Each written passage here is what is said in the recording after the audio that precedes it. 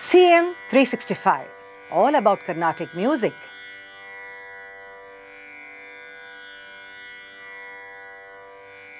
We see that there are so many performers in the Carnatic music field, but only a few of them are able to make it to the top as star performers. Well, this is not about something magical happening. I would say that these musicians have crafted the art so well, and they have honed their skills such that they're able to please the audience, they're able to create a proper connect with the audience and also win the appreciation from them. If you look at a good musician, even in our treatises, we see that there is a mention about this, about the Uttama Gayaka. Of course, the context in which it was said earlier is different. Let us look at this concept of the accomplished singer. Who is an accomplished singer in the present context, and what are the qualities that he possesses? The first thing, of course, is about that one should have a sweet and pleasant voice which blends perfectly with the Shruti. This is very, very important because of the fact that even if there is a novice listening to music, a layman who does not know anything about music, for him the first attraction is the voice, the sweetness of the voice, and even if he doesn't know what Shruti is all about, he can definitely understand how beautifully the artist is aligning to the Shruti, and that brings about a blissful experience for him.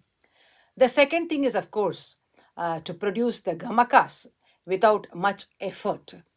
Then the voice range is again very, very important, that the artist should be able to traverse 2.5 octaves at least. That is the a portion of the mandrasthai, the madhyasthai and the tarasthai. They should be able to traverse effortlessly without much struggle, that is. Then as far as the memory goes, he should be able to memorize all the songs and keep it in his head well, so that even in the Manodharma, if there are some calculations and other things, all that should be kept in memory properly. Then, of course, the creativity element is very important because our concerts, the Carnatic Kacheri, is not just about churning out one composition after the other. It is the beautiful blend of the Manodharma and Kalpita. So the imagination of the artist is very, very important to create that connect with the Rasika. Then, of course, the most important thing is to sing with a sense of confidence and without stage fright. Now, only if you are confident about what you're going to deliver to your Rasika, then the Rasika will be able to connect to it. If you yourself look very, very worried and tensed about what you're going to present, then I'm sure that it will not create an impression on the audience. Then, of course, the next point is about the voice modulation. That is also very important because if the music is flat, it will not appeal to the audience. Then an understanding of the raga bhava and sahitya bhava is again very, very important because when you understand the import of the lyrics, the way you communicate the song is on a different level altogether.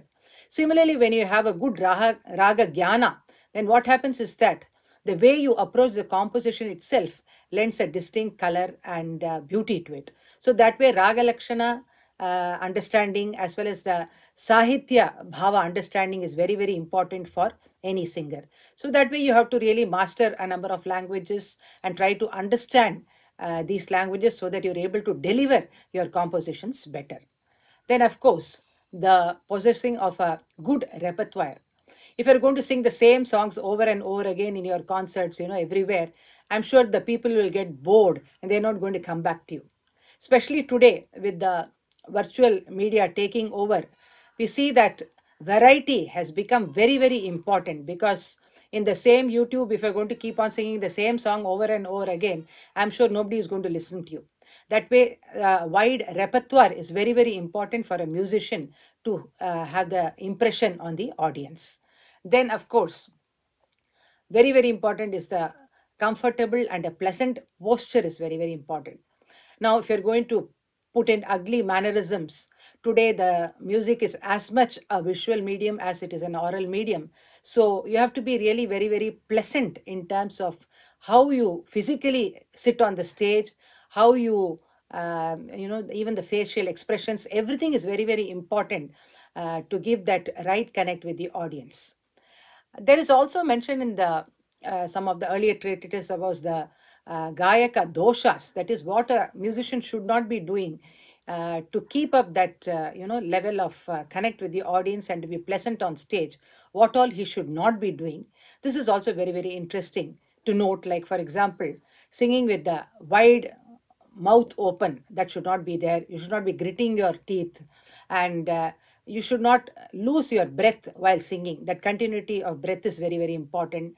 Then if you should not be just clearing your throat frequently, you should not sing in faulty rhythm, and too much of shaking of the head is also not advised. And some of the musicians have the habit of singing with closed eyes. Now this is really very, very not correct, I would say, in the sense that though you may get lost in your music, the connect with the audience is becoming diminished because of this.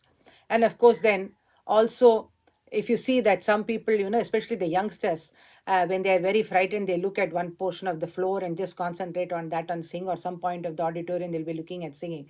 So all this, as you evolve as a musician, you understand that every time you have to have the right connect with the audience in order to get their appreciation, and also to have that, when you want to grow as a musician, it is very, very important that you follow a lot of mannerisms and you also acquire all these qualities, because it is not just about learning music, but also learning how to understand the craft of music, how to craft the music in order to make it a stage presentation. Of course, on top of all this, lady luck should smile on you. Only then you become a star performer. But that's a different thing. But basically, certain qualities are definitely essential for anyone to become a successful performer. CM365, all about Carnatic music.